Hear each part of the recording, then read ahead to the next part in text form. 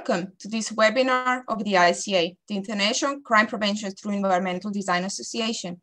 The ICA is a professional, non-profit, global organization for all things related to CPTED. This webinar is one of many programs run by the ICA for preventing crime and creating safer places. My name is Matea Mihinhaj, and I'm Executive Director at the ICA. I invite you to take advantage of the many programs we offer by joining the ICA.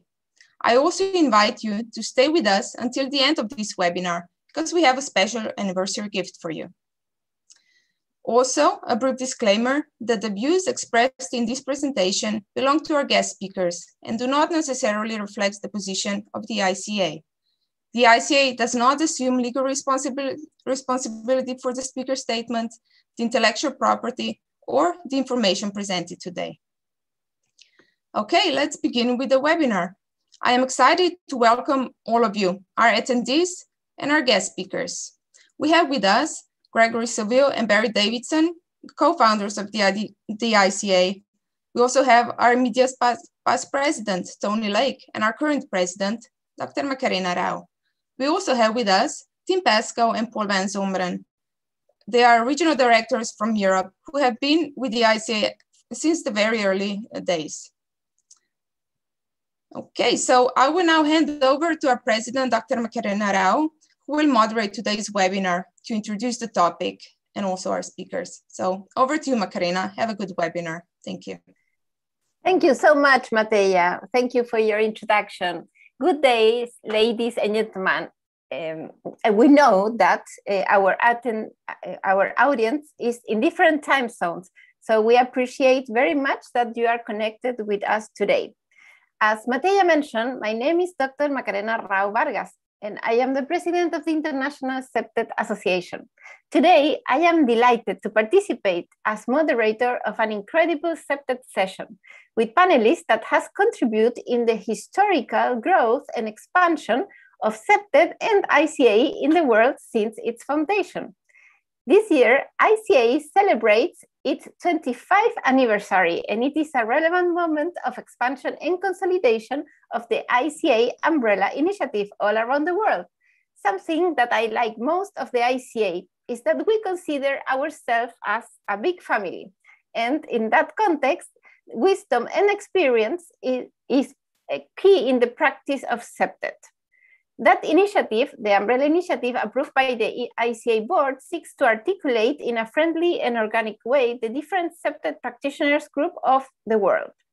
Today, we have relevant speakers and key actors of the history of ICA.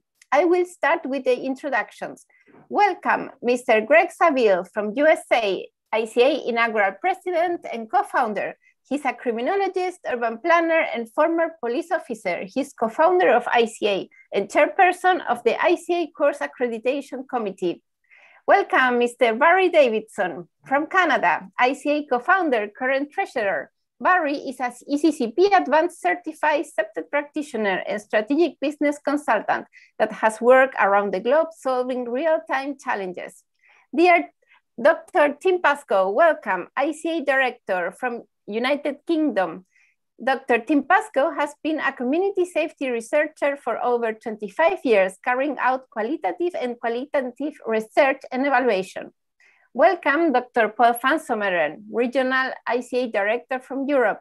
Dr. Paul Van Zomeren studied social geography at the University of Amsterdam and urban and regional planning at the same university. And welcome, Mr. Tony Lake from Australia. Tony Lake is the immediate past president of the ICA board, on which he served for almost 20 years. Tony retired as an inspector with the Queensland Police Service in 2007 after a career lasting 36 years. More information about the extensive biography of our panelists can be found in the links that Matea will post in the chat box. We will start with a first round of questions to each speaker. Then we will give the opportunity to the audience to interact posting questions in the chat box. And then we will continue with a second round of questions for our panelists. The main topic of the first round of questions is to talk about the changes in the CPTED concept over the 25 years of ICA. I remember I first read the Jane Jacobs book, Death and Life of Great American Cities, wrote in the early 60s, in 1996, when I was just an architect student at the University of Chile, and how that book impacted my professional life. I didn't realize in that moment how that book had impacted the great mission that 4 years later, I started promoting CPTED in the Hispanic region, hand by hand with my ICA masters that I have today sitting as panelists, and that lead me to be now the ICA president. In that sense, Greg, please explain us what was the status of CPTED practice in the 90s, at a time when Oscar Newman republished his Defensible Space article. Thank you, and I appreciate that very much, President, my president of the ICA, and also to my esteemed colleagues here on the board, and to the audience. Thank you very much for coming today. Yeah, my experience with the whole business of CPTED started in the late 70s when I was doing my degree in urban geography and planning. I read Jane Jacobs' Life and Death and Life, and also in Oscar Newman's Defensible Space. And I joined the police as a police officer in the late 70s, and I was assigned to do CPTED planning, CPTED projects and development plans in 1984, 85. And so at that time, there was very little. I mean, there was one course in Louisville, one course run by the RCMP in Vancouver, smatterings here and there. People were just starting to do it, but they were basically using Oscar Newman's book. And this was before Design Against Crime, which came by Ron Clark and Pat Mayhew in the late 80s. Or in the 80s, and it was before routine activities, before broken windows. It was a pipe dream, hadn't even been thought of yet. So basically, it was this early idea that there was something called CPTED, and I started my master's work in the mid 80s, and I ran a conference in the late 80s on environmental criminology and crime prevention. And at that, I brought some of the people I thought were relevant to the field of geography of crime, environmental criminology, and CPTED. And we had Ron Clark and Pat Mayhew from the Home Office in the UK. We had Pat Branningham from Simon Fraser University in Vancouver. We had Mark Felsen, who was at USC in the US at the time. We had Keith Harries, probably the foremost crime geographer of the day from Maryland.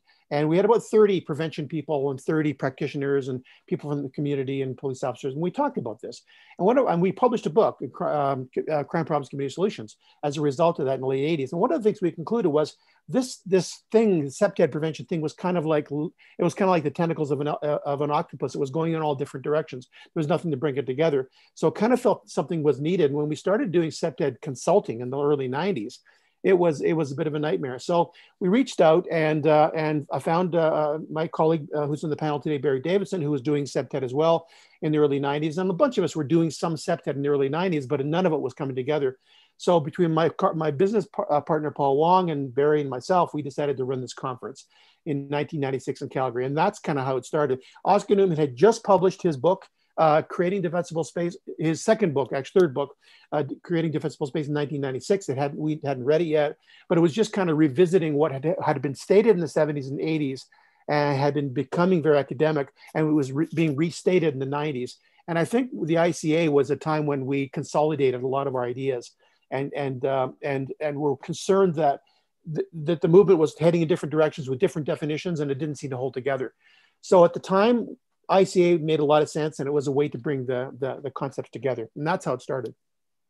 Thank you, Greg. Thank you, Greg. So interesting, your experience and testimony. Barry, and you were part of this first moment of creation of ICA. In your opinion, was CPTED widely adopted after you created the process?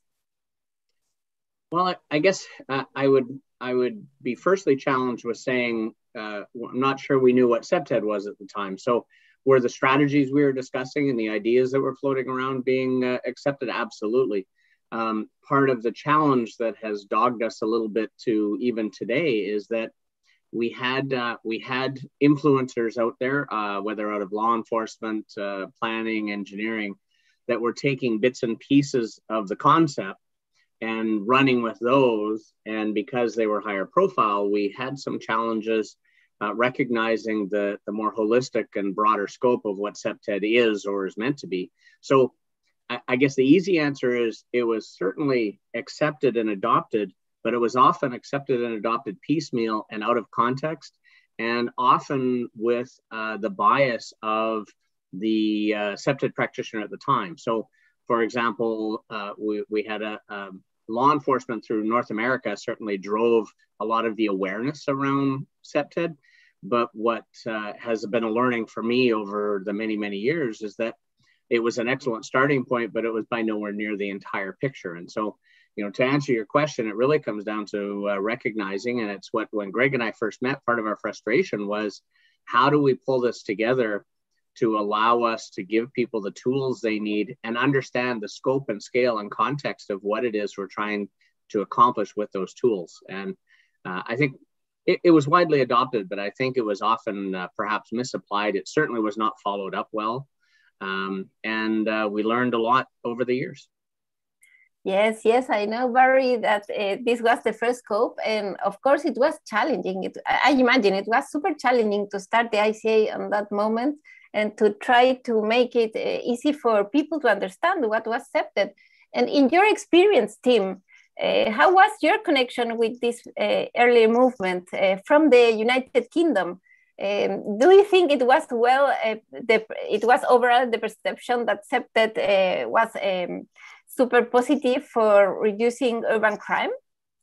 Yes, it was very positive. Back then in the UK, it was really seen as a new practice, and it was promoted by the British Home Office, government researchers. Greg's mentioned some of them: Ron Clark, Gloria Laycott, Paul Eklund. They've all become professors now. It was linked to problem-orientated policing and included physical and community consultation. But CPTED was practical, and the main push, certainly in the UK, was when the police took it on board. They were seen as the main source of policing crime and prevention advice. We had traditional police officers trained in basic crime prevention, but they picked up on CPTED, and they were trained as police specialists, and they were called crime prevention design advisors at that point. And they gave UK the biggest push by developing their own scheme called Secure by Design, which was, if a new or refurbished building took on board their police CPTED advice, they gave it a Secure by Design award. So it was a way of persuading developers and builders to take up the CPTED ideas, because unlike other areas, perhaps like the USA, for example, when you've got regulations and codes, we haven't got those, so we had to persuade our people to take them on board. I mean, it's the same kind of scheme that I believe the Dutch copied later, so I'm sure Paul will comment on that. We also at this stage saw that CPTED was a really good practice, and we developed it into British standards, kite mark schemes, which then fed into European standards that a number of us have worked on since. And now we've got an international CPTED standard. So from my perspective, in the 90s, there was a lot of interest. We formed our own Design Out Crime Association in the UK, and we linked up with the guys over in Canada, USA, when this conference was born. And from our perspective, I think CPTED then was great. We were early pioneers, but internationally, countries are almost in silos. So the ICA was linking those countries together, reflecting each national needs, their problems. The classic CPTED quote, "Context is everything," would come in there. So the ICA guys brought all of us together to start exchanging those ideas and best practice. Yes, super interesting, your view, Tim. And that's true. That's the main objective of ICA. It's connecting, articulating those visions under a big umbrella. And Tony, you had an incredible career and you applied so much CPTED in Australia. Please tell us, when was the moment when you connect with this movement, with this methodology, and especially with ICA? And also, in your opinion, what is the role ICA plays in the changes of the crime prevention scene globally? I think, I don't know about globally, I can certainly speak with Australia and New Zealand. And it began for me in the mid-90s. Through my colleague and certainly for many years, member of ICA, and the director, Rick Draper. And Rick managed to get Tim Crow, who hasn't been mentioned yet, but he certainly wrote some good books as well, to Australia. And I was in the crime prevention area of the Queensland Police at the time, and we listened to Tim, and I thought, oh my God, this is great stuff. We need to do something about this. It was just a light bulb moment for me. But it took a few years for things to happen. And because of work by Tim, by Rick Draper and John Goldsworthy and myself, we managed to get an ICA conference in Brisbane in 2001. And that took a fair amount of work, dragging it out of the USA and Canada. And but it worked very, very well. And it was because of that things started to happen here. And in other words, the ICA itself, or the whole movement, was, I think, was the impetus behind things happening in this part of the world. Because not long after that, a ministerial forum, that's government ministers, all the government ministers in the Australian states and New Zealand used to get together and talk about crime prevention. Although I must admit, the funny part about that was none of those ministers were ministers of police. So it was all, which I thought was okay, because it meant that, you know, it's not just a police responsibility, it's crime prevention for the whole community. Anyway, they decided at one stage in around 2004, before our second conference in Brisbane, that we should be focusing on CPTED, just like that. So they wrote to all the ministers and in Australia and New Zealand and said, we think you should come up with CPTED guidelines. And it's exactly what did happen. And it was funny how in most places, like New Zealand were the first, they came out in 2005, and I was involved in that, which was great. And then we had West Australia in 2006 and Victoria in 2010, Queensland 2007, and also the Northern Territory in Australia in 2010. So it was the ICA, as far as I'm concerned, by having the conference in Brisbane, a lot of people attending it, well, as many as could, because we had a couple of issues at the time, like 9/11. And then all of a sudden, here we are. It's spread around the country, around Australasia, if you like. Because of that, we formed an Asia Pacific chapter of the ICA, which stayed around for a while, but then it was simply double dipping as far as we were concerned, fees-wise. So we just left it as ICA members after that. But my job ended up being putting together the CPTED guidelines for Queensland, and with particular help from Professor John Byrne, who some of you would have met. And we ended up with a fantastic document that is actually still relevant today. So that's, as far as I'm concerned, the ICA was really behind getting things happening in this part of the world because of the conferences more than anything else. And we've sort of gone on from there ever since. It's really good. That's very good to hear, Tony. I also was twice in Australia in your conferences, and I appreciate them so much. I learned much about the CPTED context there, interacting with different ICA members, board members, and active members of ICA. So thank you for that. And Paul, in your opinion, what is the relevance of the development of the newer generations of CPTED, mainly in the context of the COVID crisis? Because we are facing so many challenges, not only the crime problems that are rising in many regions of the world, but also the COVID problems. So what do you think about that?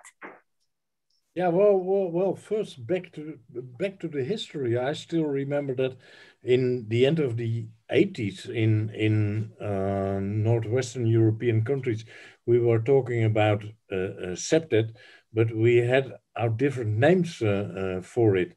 And I still remember that people said, CPTED, is that septic, like the tank of the same name, actually. So there was a lot of confusion about what is CPTED, but in most European countries, they were already working with these ideas of how to use urban planning, design to prevent crime, because crime was a serious problem by that time in Europe.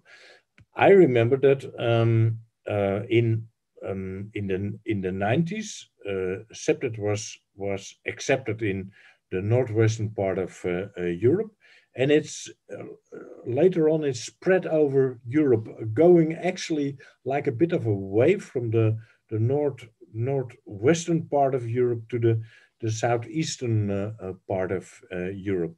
And an interesting thing is that from country to country, you could see that CPTED became popular, and then 10 years later, it disappeared more or less again.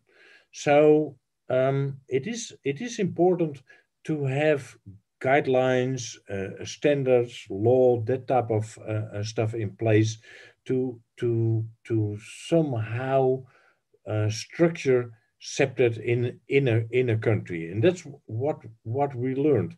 So it goes in, so to speak, in waves, and that's what we learned in Europe. Yes, that's true. And now we have the ISO CPTED standard that is very awesome, that we appreciate much, because it connects with the standard, we connect different countries of the world also. And you have worked so much for that standard, Paul. So thank you for that.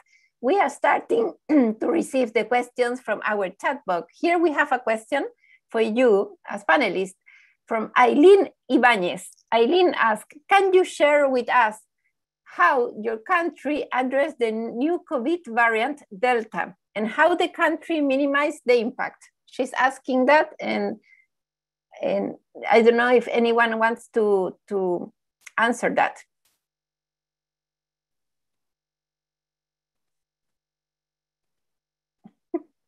The answer is no. Well, I'll say something from Australia's perspective. It's we're doing very well in Australia, but we're going through another, I guess, another section or a session, I guess, of COVID because of the new variation. But the only problem we seem to be having in Australia is hotel quarantine, and the fact that it's so easy to get out and it's so easy to spread that it's getting out of our quarantines. But we have a traditional way of doing it in Australia, and that's just lock down the states, and it's we're actually a little bit over it, but that's the way it happens. New Zealand is the same, just lock down the country. We are a bit of an advantage in Australia and New Zealand because we're both islands, so we can keep people out, which is why, and you know, I feel sorry for like Europe, for example, where it's very, very difficult to keep others out. But it is working, and we're currently on top, trying to get on top of the latest outbreak here, which it isn't a bad one, but it's bad enough to close borders, and we're finding that closing borders between states as well as overseas is having some effect. So I don't think CPTED really has anything to do with that, to be honest, but that's just the way that we're handling things here, and we're probably getting a bit off track, but that's what I think anyway. Thank you, Tony. Probably there is a connection, or I have heard you, Paul, talk in some webinars that you studied some changes of crime during the COVID crisis. Probably we can talk about that. Or do you know in your countries how that happens? For example, the increase of domestic violence, decrease of robbery. What have you seen there? You can see that crime is often mainly an opportunistic type of behavior. So what we learned due to Corona or the COVID crisis, I think, and that's an important lesson, is that the old-fashioned type of crimes more or less disappeared. So burglary, violence in the public domain, it disappeared during the COVID times because there were no people on the street. So you can see that crime is very opportunistic, and if you turn that around, and that's actually what CPTED is saying all the time. You can say, well, if it's most the crimes are opportunistic, you can change the crime situation in a country by changing the opportunities, by making either in the physical or the social domain, make it more hard to commit crimes, for example. And well, nowadays we have so much proof that crime can be tackled or prevented by changing the behavior of people. And you can change the behavior of people by changing the physical environment and the social environment of people. So in that respect, I think over the years, Greg started about 25 years ago, actually, we learned that crime indeed is opportunistic, and you can change, if you want it, the crime situation in a country or in a specific city or a neighborhood. But we definitely have to know that you don't need only security approaches to that, not only the physical approach, but also the social approach, and well, people participating, and they need to they want to change the situation. So that's important, I guess. Thank you, Paul. And Eileen Ibanez say thank you for the answers. Thank you so much. So another question for Greg. Greg, has the structure and objective of the ICA changed since the 90s, in your opinion, and how? The structure of the ICA, yeah, it's changed a lot. I mean, we went through a regrowing period in the 2000s, and you know, I think for me, the structure of the ICA has followed the evolution of CPTED in general, and I think, you know, CPTED came out of this early history of community participation and building territorial areas and neighborhoods and defending space and that kind of thing, with the work of Oscar Newman and the Westinghouse studies in the 70s, which looked at corridors and specific schools. And it was very what they called a proximal or approximate. That is, it's focused on a specific location. That's the power of CPTED, what we call first generation CPTED, is it looks at specifics. It gets it down. It says not only what Paul described, which is where are the crime opportunities, but also what are the social motives that lead to those crime opportunities. Because you can have opportunities for crime and not have crime. It really depends on the social context. So I think we were doing that really fairly well early on. But I think what happened was it evolved. It evolved in the 80s, and it became geographical and became focused on target hardening. It became focused on, you know, things like products, fixing products and fixing shopping malls, which wasn't really the intention. Those are also valuable strategies, and CPTED has a lot to say about them, but that wasn't the original intention. So I think what CPTED and the ICA happened was CPTED practitioners got together in the ICA and said, let's talk about how we as an organization work to build communities. How do we do participation? What are our community engagement strategies? I think we're still working on that today. And when we created second generation CPTED in 1997, we basically said there are social strategies around. There's always been social strategies around, but they have no method. They have no method. And without a method, you don't have a strategy. CPTED was not like that. CPTED had methods. It had territorial reinforcement, access controls. It's very specific. Social programming didn't have that. I heard a government official say recently, oh, we've been doing social programming prevention for 30 years. Yeah, but you do literacy across the whole country. That's not what CPTED does. So what second generation does, it does something different. It does not distal, that is generic prevention, but specific, focused just like first generation CPTED. So I think the ICA, we introduced second gen at the ICA in 97. And over the years, I think what's happened is we've become very sort of professional in how we deliver CPTED. I think we have now certification that focuses on these things and so forth. So I think the ICA has contributed a lot to the evolution of CPTED. Hope that answers your question, Naka. Yes, I think it answers, but I want also, if it is possible, because people are asking in the chat box, if you can connect a little with an explanation of CPTED's third generation. Can you give us a brief context about that? Yeah, I don't want to dominate the time because that's a whole nother field, but essentially the early work on C. Ray Jeffrey, who wrote one of the first books, the book actually that gave CPTED its title, what he wrote in his book And I shared an office with CRA for many years. And he told me that his theory was to make criminology, or to make the prevention of crime more holistic, to bring in many different disciplines. And his version of his description of Oscar Newman was that that's not what was happening. It was about architecture and engineering and planning. So what he wanted to do is he wanted to bring different perspectives to make a neighborhood high quality, livable, what he called it.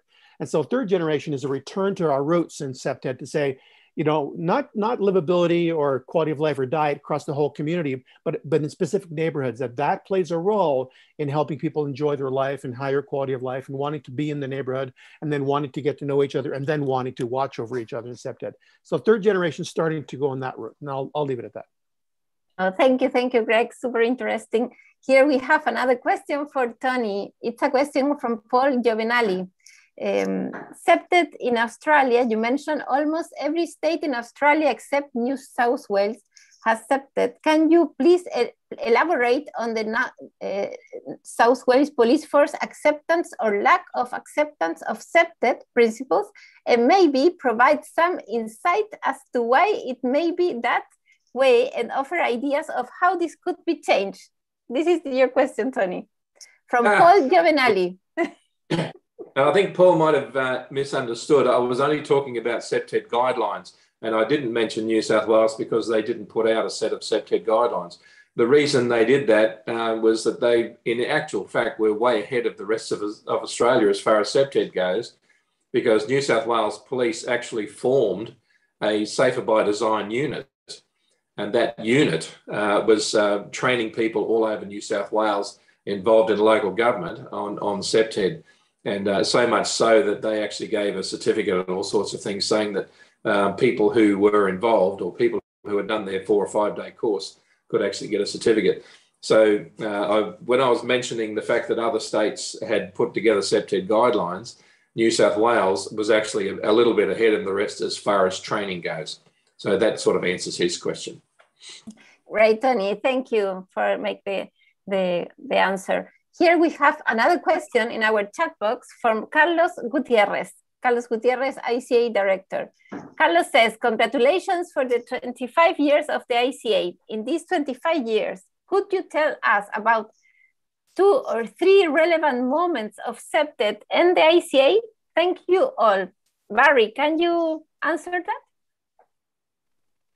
that? That's going to be difficult because there's so many. Well, and some infamous ones that we probably shouldn't talk about, right, Paul? I guess I'm not going to, Carlos will be mad at me for not answering the question directly, but I'm going to say that there have been, over the 25, 26 years, there have been some conferences where we have always been blessed to have amazing humans attending and engaging at the conferences. And many of these people have been leaders. I mean, our first conference in Calgary, we had the Brantinghams at, and that in my brain sort of set the tone that I don't believe we've ever had a conference that we weren't able as an organization to boast proudly about the fact that in that room were some of the world's leaders in their fields. And so I think in very broad terms, what stands out in my mind is a few of these conferences where many of these professionals and experts know each other, but they often don't have the opportunity to be in the same room and to be able to simply connect and chat.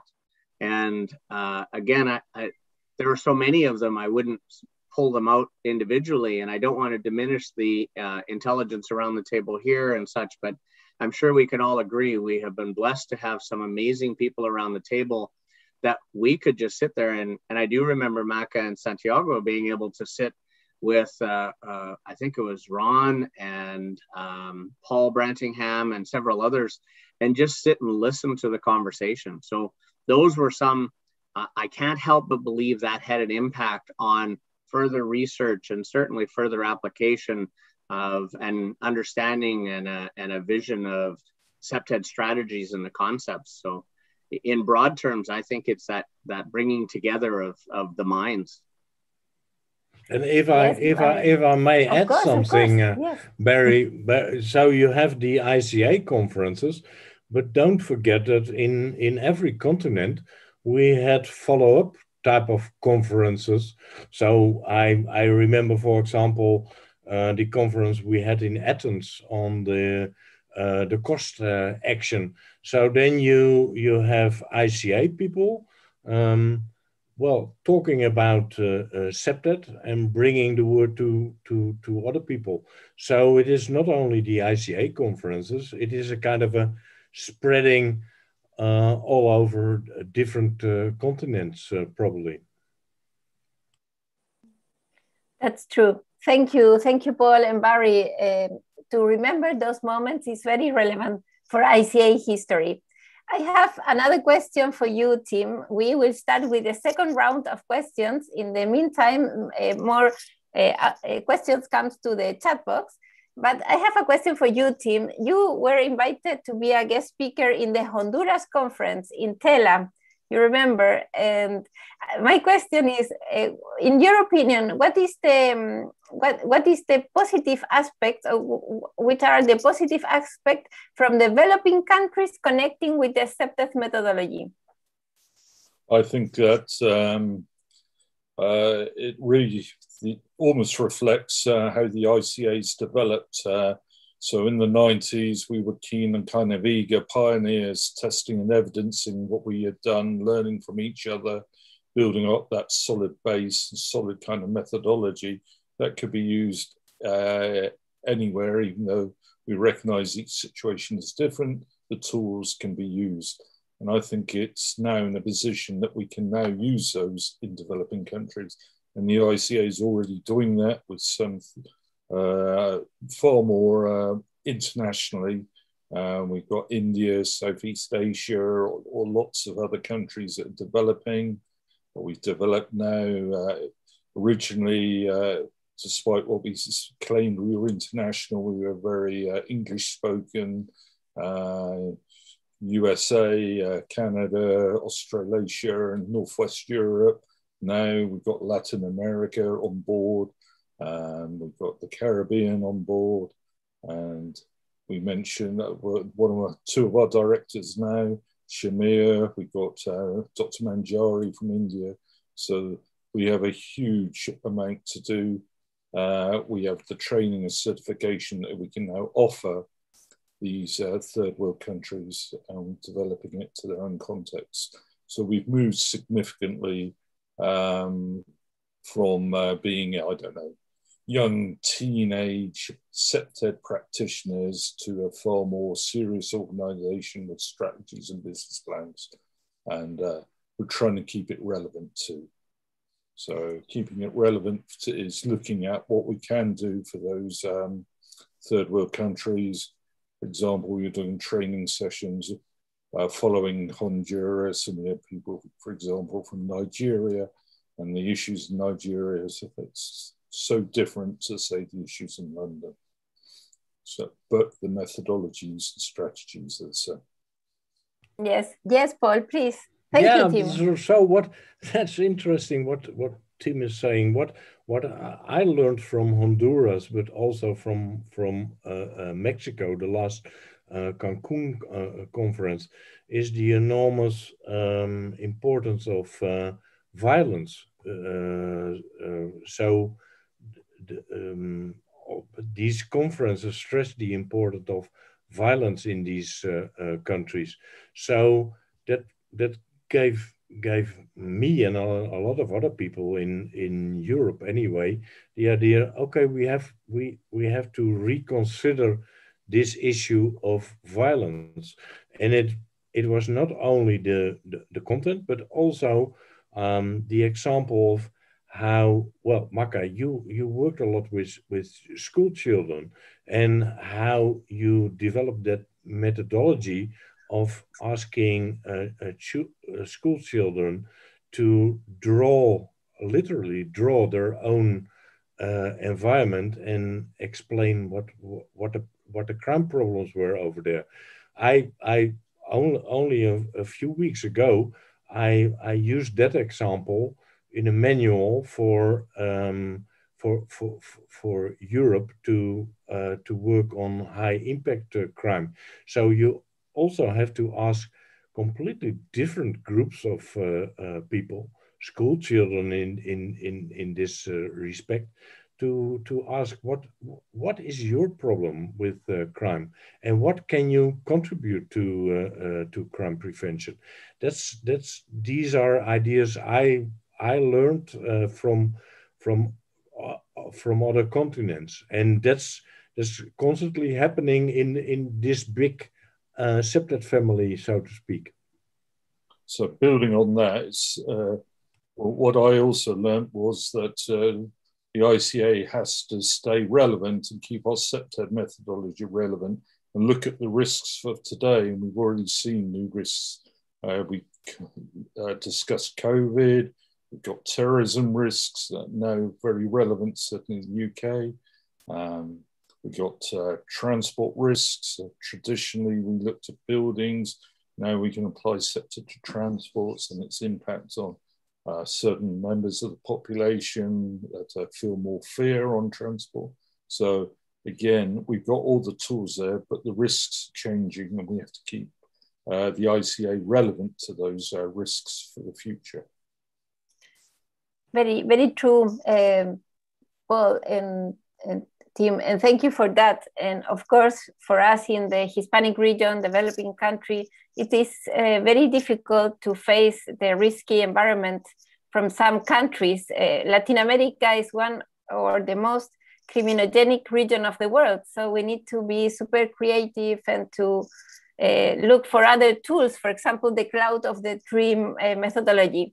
But connecting with that, with the process of change, with the process of understanding the environmental risk, I remember that in the year 2000, ICA went to a rebuilding phase, Barry. Can you tell us a little about that rebuilding phase of ICA and how it was?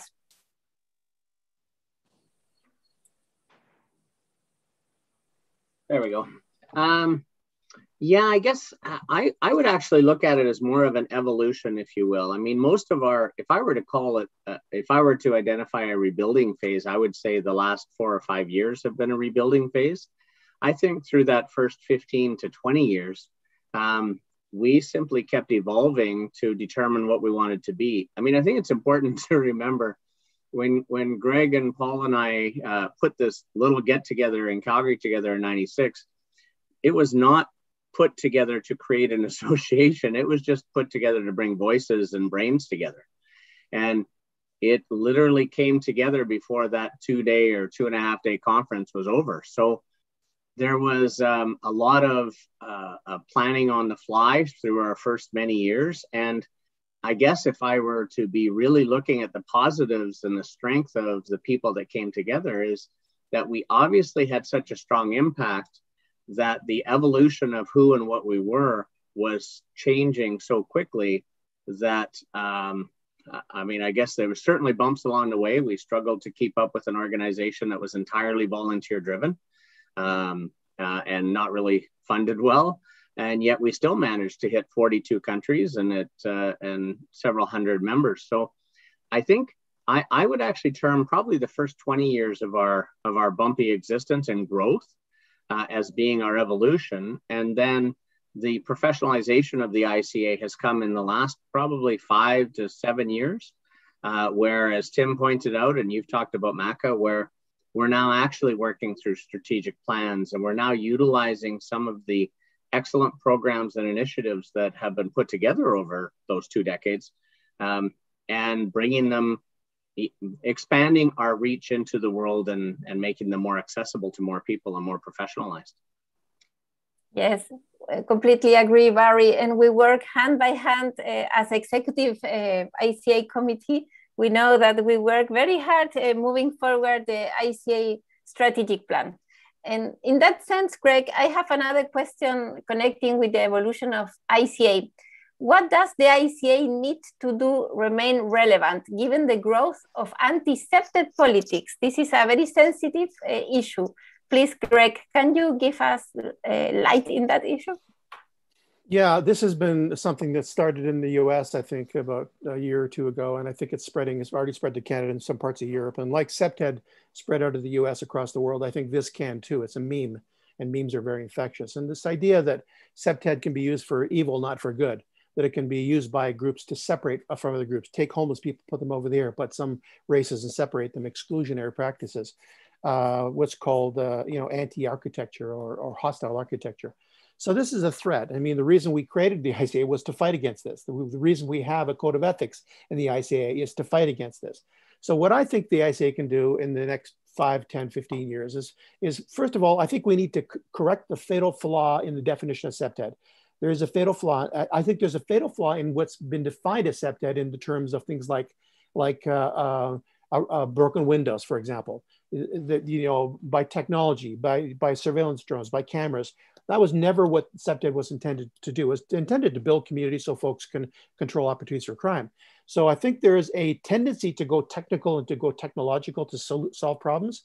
And some of these theories that are about now, like the situational crime prevention that works on products, I think that's fine, but that's not what CPTED is. Broken windows. I talked to George Kelling years ago, who created broken windows. He was mystified why it became, anti-social behavior training, which is not CPTED at all. So I think the ICA needs to correct the fatal flaws in definition and make sure we put our label on that. I think we need to reclaim our heritage. Our heritage is a heritage of building neighborhoods for neighbors and reducing crime opportunities by doing that. And so I think we need to reclaim that. I think we need to educate and promote at every step of the way. I mean, we're doing some of this already, but I think we can expand it. I think one way we can expand it is by reinstituting the CPTED journal, having actual academic research studies published. I think we have the capacity to do that now like we couldn't. Some of the academic journals are out there doing some good work, but some of them are lost in statistics and they're really not relevant for preventing crime. So I think the ICA can do something there. So I think those are some of the things that I think, by the way, I do think we need to reinstate annual conferences in the ICA. I know it takes a lot of time to put them together. I know we have regional conferences, but look, we have a lot to say. We have a lot of practitioners. We're worldwide now. I think really it's time to get back to our tradition of getting out to communities around the world. I mean, that's how CPTED showed up in some of these countries. We showed up as a conference. Tony Lake described it earlier. That's how it got to Australia with some of the strategies that we brought as a group. So I think the ICA needs to reach out more to different countries in different ways. And so I think that's where we need to go. We need to expand and not shirk away from these anti-CPTED challenges, but to confront them and say, no, you haven't got this right. You haven't got this right. Here's what we're doing, and explain to them through education. So anyway, that's my 2 bits. Very good answers, Greg. Very good answers. I agree completely with the conference once a year. It's a very good idea, and also the CPTED journal. You want to add something, Tim? Well, I think Paul. What Greg is saying is important. We should look at the ethical side. I recently am working on a European project, and we have on board a few professors which are very good in ethics, as they say, and that's an important issue. So, for example, the ethics of who owns public space, and is it allowed to be? Is public space really public space? And that's important if we consider, for example, the COVID disaster at the moment. So in a lot of countries, people are saying, if you're not vaccinated, you're not allowed to go somewhere. That's an ethical issue, and that has to do with CPTED too, I think. So to who belongs the public space? Just one issue. I remember, and I liked that article of Paul Cousins, The Dark Side of CPTED. So we have to consider that dark side of CPTED too, and we constantly have to discuss country by country what we consider just and not just. So this whole ethical issue is an important one to put on the agenda for the next few years, I would say. Yes, very interesting, Paul. And I want to connect because I have another question for you, Paul, using your comments, adding to your comments. What do you think? And it's also connected with the ethical reflection, but it's very specific. It's from the audience.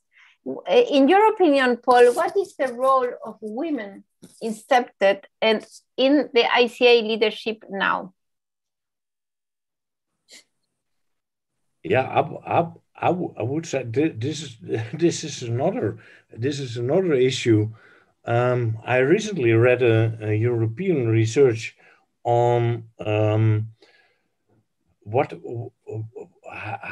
how people feel in the public domain, and what was intriguing, I thought, was that a lot of people change their behavior in the public domain, and that's mainly women, but also homosexuals, lesbian, the LHTB people, because they fear other people, so they change their behavior, and they are afraid of sexual harassment, violence, that type of stuff. I would say this is a very, very important issue, because we are talking only looking at women, at half of the world population, and this is something we have to consider with CPTED too. It is not real crime. It is, of course, there's also rape, but it is harassment, that more verbal violence, maybe, and due to that type of violence, people change their behavior, and then again you can see that. Well, we talk a lot about the public domain, the public sphere, the public places, but these places are not public for a lot of people. In this case, half of the world population. They're not public for women, because men are harassing women. So that's something that's really serious, I guess. Yes, completely agree. And probably it's an interesting topic that we will develop much more in the future webinars and initiatives of ICA. That is a trending topic that is very relevant. We have here a super interesting question from Ana Neves, Veronica Neves. Hi, Ana. Hello to Portugal. Ana is part of the group that is starting a new chapter in Portugal. And he asked this question that I think it's for all. How do you see ICA in the next 10 years? I mean, worldwide. And what are the main challenges for having a worldwide CPTED association even more global? Who wants to respond? Greg, please. Yeah, well, Paul Simon and I had a conversation about this a couple of years ago about, can you bring CPTED to any country in the world without question? I mean, every country in the world is very different. Some countries have dictatorial regimes. Some countries are failed states. Some countries are corrupt. Some countries are run by criminal organizations. Some countries have dictators. And those types of people and places can manipulate. I mean, when Einstein and the early physicists developed, relativity theory, they had no idea it would turn into a nuclear bomb atom bomb that would kill hundreds of thousands of people. An initial idea can go very wrong, put in the wrong place. So is that possible with CPTED in some countries in the world? And I don't know the answer to that. I mean, my personal view, Paul, I don't know if you remember this conversation, but my personal view is that you need at least a functioning government, general levels of low corruption, a justice system and things like that. But I don't know. Can CPTED be applied across the world? I think that's one of the major challenges we face as the ICA in the next 10 years. So I'll leave it at that. Actually, Greg, I'm going to pile on a little bit. I think it's a great example of what we always train in around how context means everything. So honestly, can it be applied anywhere? I would say yes. It's going to be the how. And what is the goal? What's the effectiveness? But that's for another webinar. yeah, on the other hand, I would say I remember we recently had a discussion about the ICA Code of Ethics, and we mentioned that actually we added something like, okay, we follow the fundamental human rights laws. So that's a kind of that's the bottom line. So if there's not a working government, if there's not democracy, if there are no fundamental rights, then, well, forget about accepted and start working on that type of issues, I would say. But that would mean but if we accepted that, and I think you're right in some ways, Paul, but if we accepted that view, that means automatically CPTED will not get into some countries. I mean, China is run by a communist government. They don't have democracy by any stretch of the imagination.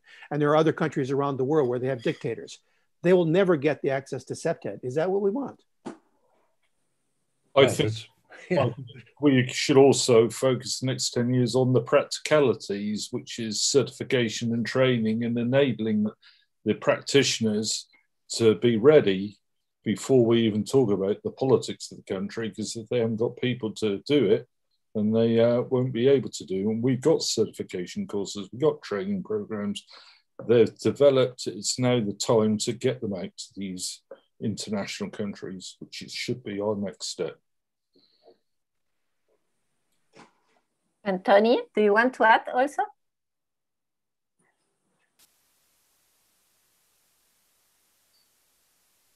Tony's staying safe. Tony, stay safe. I have one question here. Sorry, Tony, go ahead. I didn't pick up your question. Sorry, Maka. Yeah, I actually agree with Tim there. I think we have to get these things in place ourselves so that other people can use them. And I think if we do that first and get all the our training, our various certification, all that sort of thing in place first, and worry about the politics later, I think that's the way to go. And here is a question for you, Tony. Mary Y from Ottawa, Ontario, Canada. Do the police in your country also work with partners? How the crime gangs relate thieves, homeless managed in your country? Is the tourist site safe before the pandemic? Do the police have a plan for the third generation? I probably can't answer for the whole country or New Zealand on that, but I think I will try to answer that generally, and that is that we have to remember that CPTED on its own it doesn't work. It has to work with all the others. We need to have strategies in place so that our strategies, as far as CPTED goes, do work in with everything else, and that is planning and home city building, homelessness. It doesn't matter what you want to call it. We have to have strategies in place so that these things can work together. And honestly, that's working pretty well in parts of the world. These parts of the world, almost every council or large local government area, or cities, as you might call them where you are, does have CPTED in their policy somewhere in Australia and New Zealand. I'm talking about the major ones, not so much the smaller ones, but a lot of them have come about because of the training that we've done in Australia and New Zealand, and they've thought, well, maybe we should have our own policies and guidelines, and a lot of places do require those. Where I am here in Brisbane, there are, I think, over 100 different policies that actually mention CPTED, which is wonderful, so that somebody does come to council with a development application, then they can say, well, yes, this is okay, but you need to comply with these. And I think while we have that, and we can work that in with the other strategies that we need help with, that people need help with, then it will work. And the things about violence against women and homelessness, all those things we've mentioned so far, have to work in conjunction with CPTED. We can't do it on our own.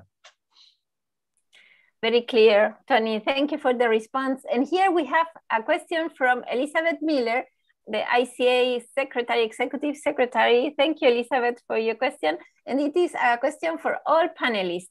Elizabeth says, would the panelists please comment on what would be their top 2 or 3 actions or policies or directions that the organization or members could work towards that will really advance the ICA and CPTED principles and improve safety globally? 2 or 3 actions, please.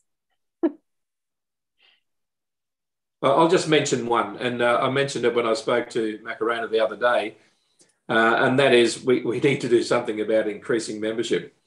I'm not quite sure what that would be, but a membership drive would be the first part. The more people we can get involved, the more people who are able to access the ICA website and various other things and various other ways of accessing other ICA members, the better. So to me, the main thing we need to do, firstly, is increase our membership. So that's my little bit. Mm-hmm. Thank you, Tony. Completely agree. We need to have, and we invite more active members all around the world. ICA is growing. The Umbrella Initiative is connecting so many CPTED practitioners. So please join us. Visit our web page. It's not so difficult to become an active member. So please join us now. So, and the others, Paul. So please. Yeah, it is. I think the new umbrella initiative is very important. So what ICA is doing at the moment is making chapters all around the world, and that might be a country or a region or whatever. So we for example, we have in Europe now a Swedish chapter, the Netherlands chapter, but also a regional chapter like the Catalonian chapter, which is Barcelona, part of Spain, Hungarian chapter. So it is important to form these separate chapters, and then we really have an enormous amount of people in a kind of a, well, you might say umbrella. Not they might not be member of the ICA, but they are somehow connected to the ICA in these more national chapters. So that would be wonderful to have that worldwide, and that's happening at the moment. We have an Indian chapter. We have a lot of chapters in the United States. So that is growing, and that is an important structuring of the ICA and the ideas about CPTED. And furthermore, I would like to add, we have to think about also what is the definition of crime. And crime used to be a kind of nowadays nearly old-fashioned type of crime.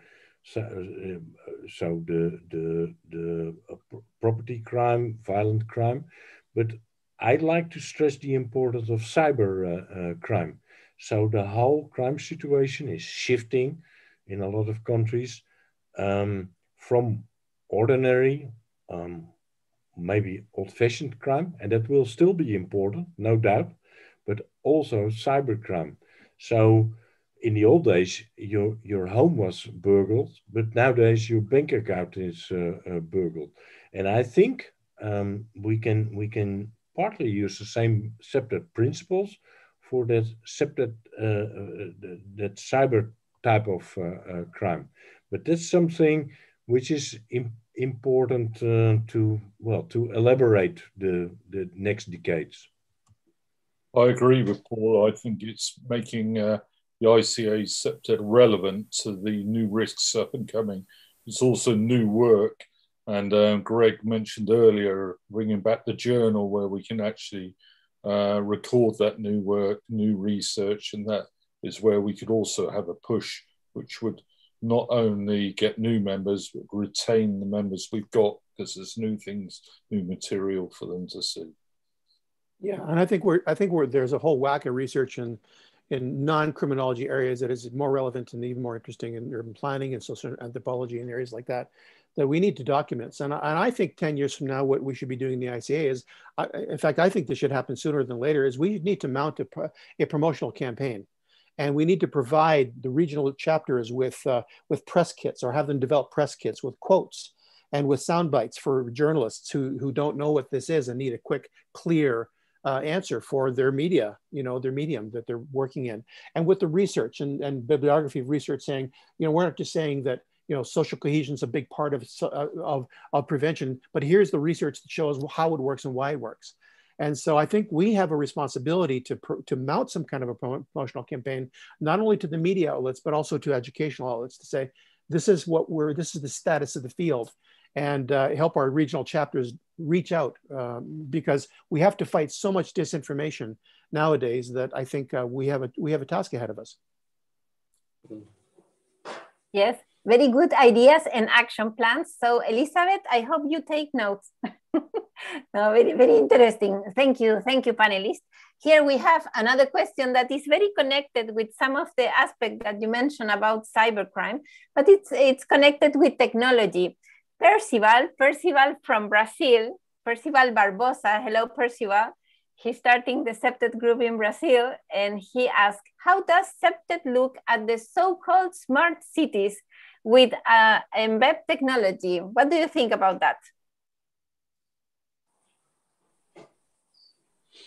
Is there a connection? I actually want to jump in with a caution. I think that I'm excited. I'm the biggest geek going, and I love technology, and I love how we can use technology for analytics and such.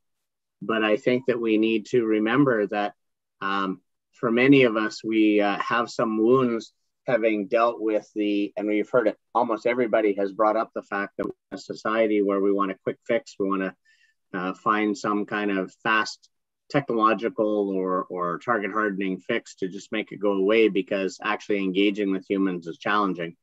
And as much as I love the smart cities and the overall concept, I worry that at the end of the day, a community is still, the fabric of that community is based on the human interaction of the humans that engage and act within it.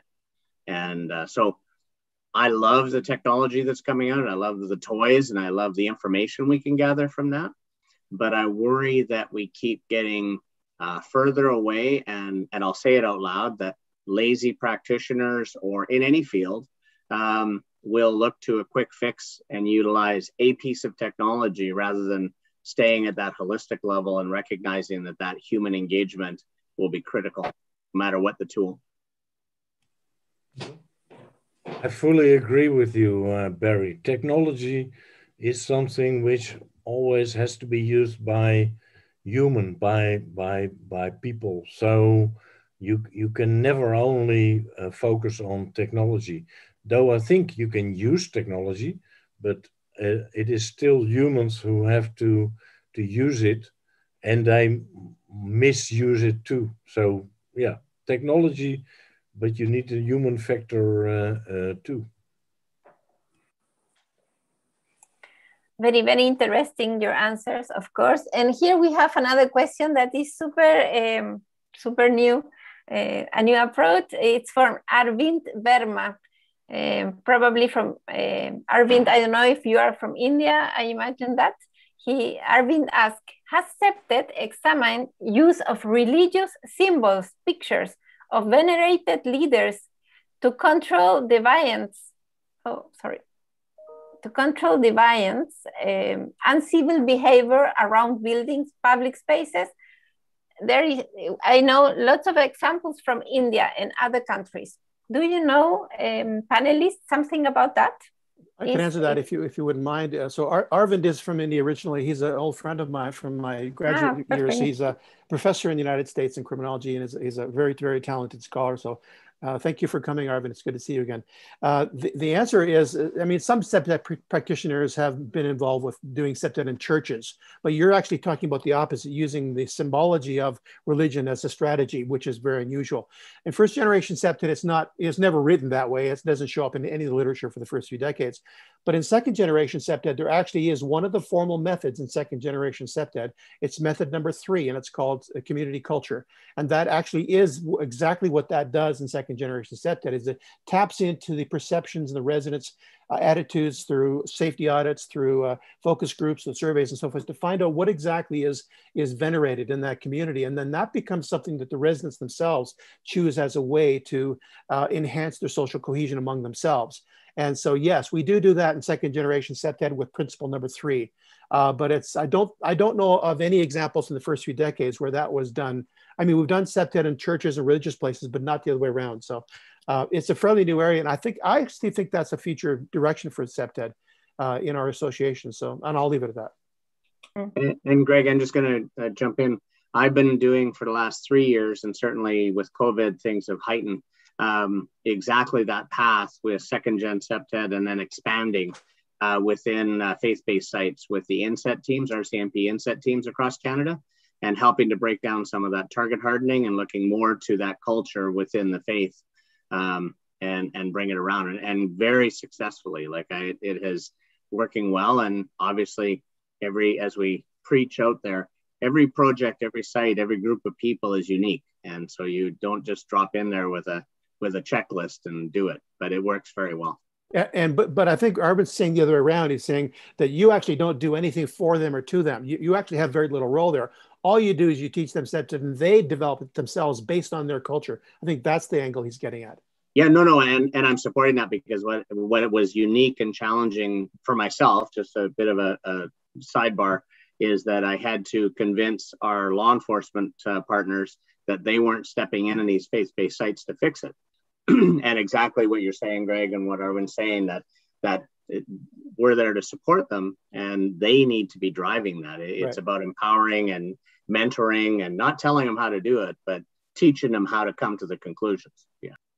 Just to reinforce that, some of the graffiti research we did in some of the gang areas across the world, the religious murals were very often left untagged, despite all the other bits of graffiti happening. So reflecting that the importance to that community, despite where they're coming from. Mm.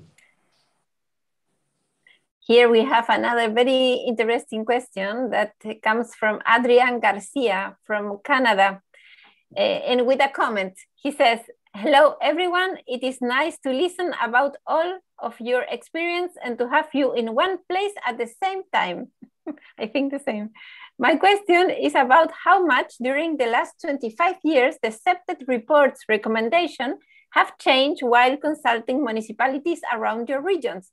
I have been practicing CPTED for the last 12 years, and my reports have been getting more elaborate with more options when making recommendations, and technology has been more utilized to mitigate the current challenges. Did homelessness, youth, and addiction-related crime was included in your reports? Who wants to answer that? I'm going to jump in, Greg, on this one. I would actually, I would answer that with a very clear statement that if those types of areas and issues aren't included, it's not an appropriate report. And the only other thing I would come to is be very cautious what you're doing around recommendations. And I know it's just wording and it's a question, but I have, and the people I've worked with and some of the very smart people around this table have recognized that the strength that we bring to the table is that we've seen a lot of different things, but we don't have the answers. So I'm always very cautious. And in fact, we've changed our verbiage in our, when we do our written reports, that we don't have recommendations that come directly from us in most cases, unless it's a commercial type of property or project. We actually bring forth the group that has been engaged and brought together in that space, especially at a community level, and make sure that those recommendations and such are not coming from an individual, and they're coming from the community or the group or the staff group even. I mean, I've had corporate environments where we've had the staff be penning the report. We do the work, we'll do the footwork and work with them, but it's coming from them. Thank you, Barry, for your response. We are running out of time, unfortunately, so we have just some minutes to ask each panelist to highlight one main idea. Please, Greg, can you start with your highlight reflection? So I have to go first. That makes it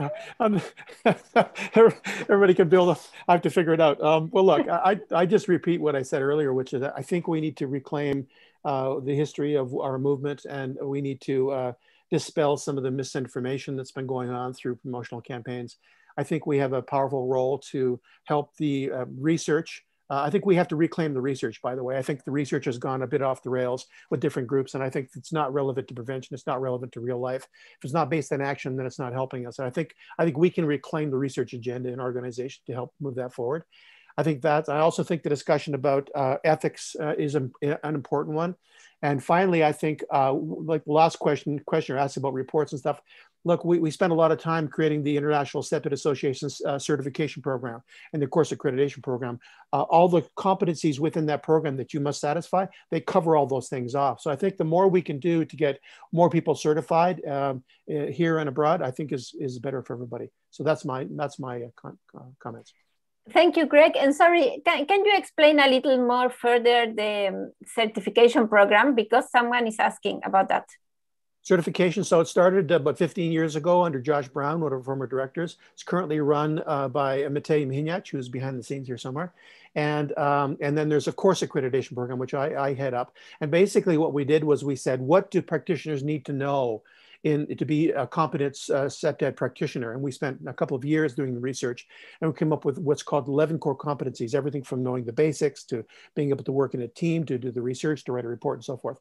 And so you apply to the program, and if you satisfy 8 of those 11, you get the practitioner basic level. And if you get all 11, you become professionally certified. And you can also get your course accredited as well. So it's on that. All that's on the website, on the ICA website. Thank you, Greg. And also Mateja, our executive director, Mateja Mihinjak, is posting all the links of the certification program here in the chat. So please, you can see more information in the links. So thank you for that, Greg. And in your opinion, Paul, do you want to highlight one very main idea? I would say I have three words. Ethics. That was already mentioned by Greg. That's an important issue to elaborate the years to come. Cyber, I already mentioned that. Crime is changing to the cyber domain, which is as real as all domains, but it is a different type of crime. And the last thing, of course, well, I'm always talking about standards. And I mentioned earlier that what you can see in what I have seen in several countries is that CPTED, what name they use for it, is very popular at a certain moment. And then after, say, 10 to 20 years, it disappears again. And then it comes up again after 10 years later. So the focus changes from opportunity type of approaches of crime to offender. And often it is the more right-wing type of government who are focusing on offender type of approaches. And CPTED is more focusing on opportunity. So it is important somehow to make laws, to make guidelines, to make standards, that type of stuff, which are in the regular justice type of domain, and that's a kind of a foundation in the years that CPTED is less popular. And I'm always well, Tim and I worked a lot on the European standard, and that European standard also helped to promote CPTED to other countries, but it also helped to have a kind of a bottom in other countries to prevent CPTED from disappearing, so to speak. And we're still working on standards. And in that respect, I think the ISO standard, the worldwide standard, is important too. It is still long from perfect. We should keep on working on it, but it is something. Well, it is a foundation, I would say. So standardization is extremely important. Yeah, I completely agree, Paul. Thank you. And in your opinion, Tim, do you want to highlight one main idea? I want to highlight first what a privilege and how I've thoroughly enjoyed the journey so far. And I want to continue that journey with you guys and all the new people. A bit like Paul, I've got three words really. One is I think we need to, as a number of people, particularly Greg said, reclaim the research area and new research. We have to maintain and promote our training, and particularly we need to develop, and I'd like to see us going further into the poorer, maybe an inappropriate term, but the third world countries to promote the ICA. And your idea, Tony. Thank you, Tim. Unlike my esteemed colleagues, can't count to three, so I've only got two, and that would be membership and certification. So I'll just keep on the practical side of things. I mean, we have, even in Australia, this CPTED is called lots of different things. And I think we need to keep that in mind. We have a Safer by Design, New South Wales. Victoria just calls it Safer Design. Western Australia calls it Designing Out Crime.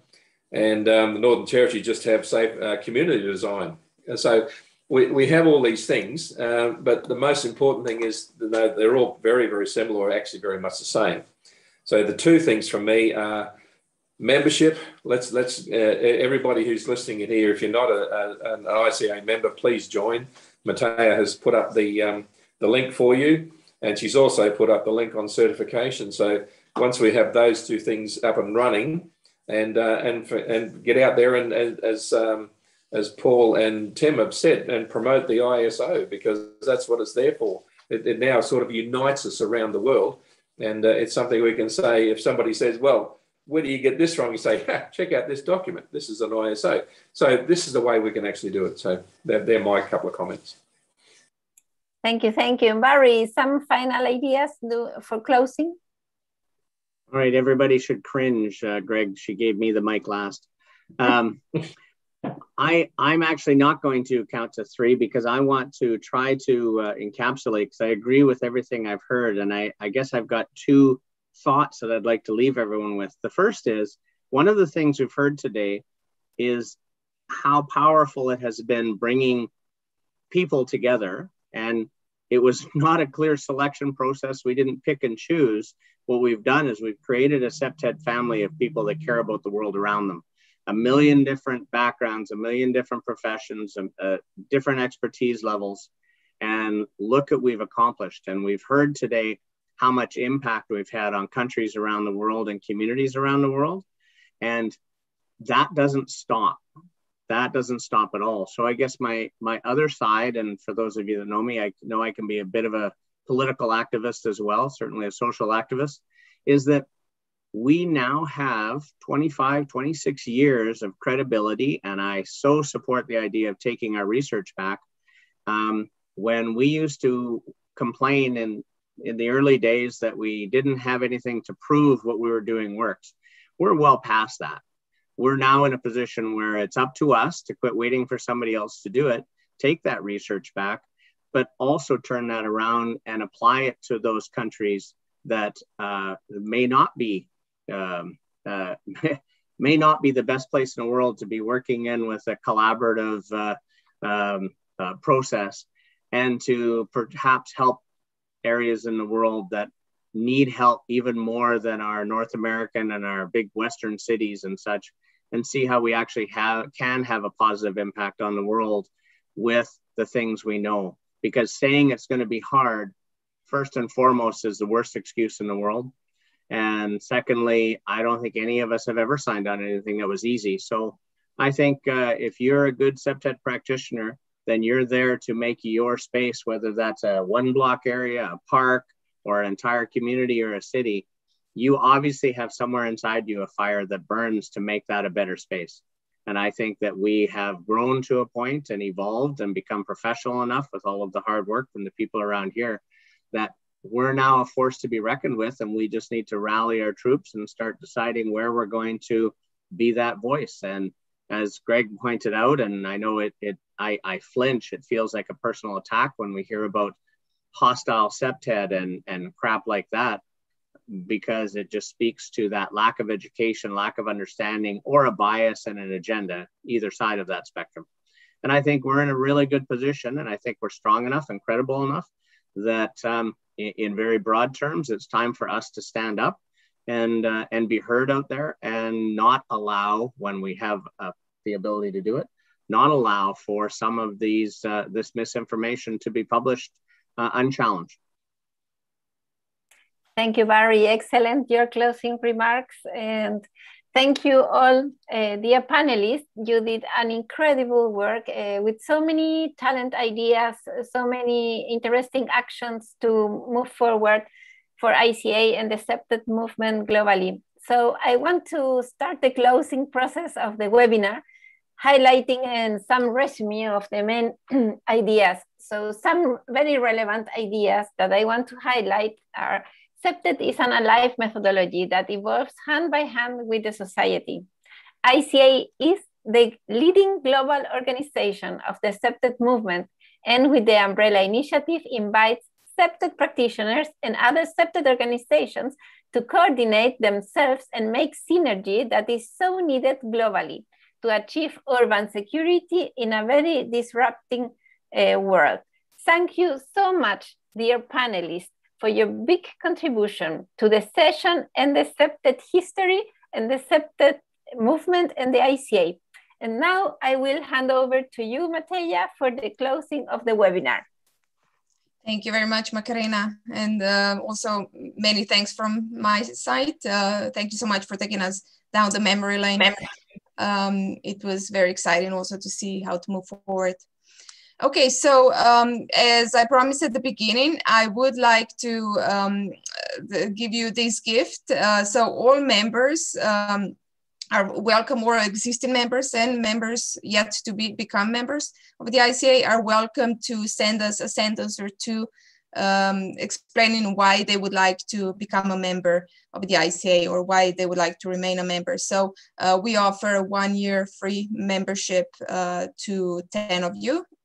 So the deadline to submit your email with the sentence or two is Monday, end of Monday, this coming Monday, 26th of July. So please email us. So 10 of you will receive this gift. Thank you. So I would also like to remind everyone about the upcoming conference. So the conference will be hosted virtually from Sweden in November, beginning of November this year. But also the call for abstracts is open. The deadline to submit your abstracts is Tuesday, the 10th of August. So please make sure you find more information on our website and see how you can submit the abstract. And we're looking forward to receiving the abstract. So thank you for that. And lastly, I would also like to invite you to complete the survey. You will receive an automatically generated certificate of attendance as well if you complete this survey. I provided a link in the chat. You also have a link in QR code here that you can follow. So I would like to thank you all of you again. We will end with a short promo video. So thank you, everyone. Stay safe. Thank you again to our panelists. Stay safe, stay healthy, and we'll see you next time. Thank you so much. Bye-bye.